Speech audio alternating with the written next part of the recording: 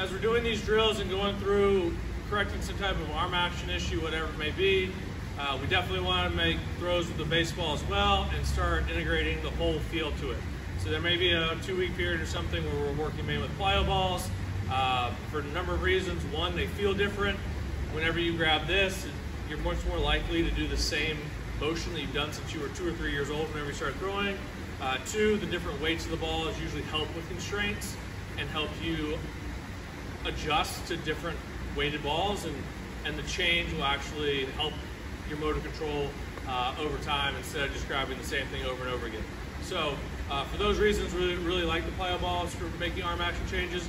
We still want you throwing with the regular baseball. So for these, we can do the same sort of thing. If we're finding a lot of good success, starting from this position and just throwing and feeling that limpiness and that looseness from this position, and we know that our elbow, we're presetting the elbow and the hand in a good position, and then feeling the hip, the front hip, rotate, feeling the front hip here, turn, and helping you throw, and we can start there.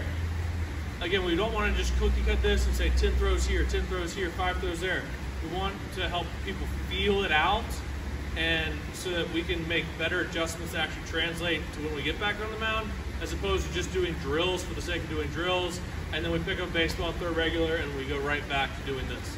So we can do the same things with the baseball, whatever helps the most. Do some throws starting here, do some throws starting here, or coming back, and then going through the motion from there.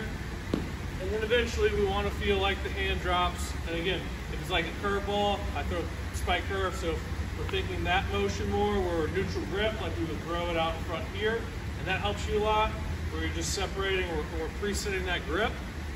That's one way to do it. Talked to someone through in the majors, had some pretty good success where they actually cocked their wrist. I don't think that's for everyone, but it's worked really well for that particular person. If you cock your wrist, it's really hard. You can't really drop and do that at the same time. You're much more likely to fall in place. The other idea is just that we're able to get the elbow or keep the hand above the elbow. So if we're doing this, David Price, Trevor Bauer, Giolito, the guys with short arm actions do this really well, where they feel the elbows making a little bit more of the circle and the elbows going back and down, but the hand staying a little bit more neutral and the elbows staying a little bit, has a little bit of flexion in it the whole time. We're not really straightening out the arm.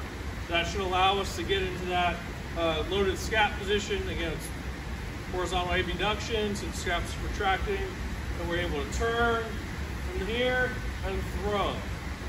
One great way to progress is vary the speed and the intensity of the throws. If we get the ball and we try to throw as hard as we can right away, it's much more difficult to have quality when we're trying to move as fast as we can. Our body adjusts by consciously doing it right and slower and feeling these positions and learning these positions and then speeding up as we go. So if you want to go to the full arm action and it's feeling really weird to you, slow it down. You'll transfer what we're learning from the plyo ball throws and the drills into your real throwing motion by slowing down, feeling those positions, and taking it slow that way as opposed to trying to rush through it and going at full speed right off the bat.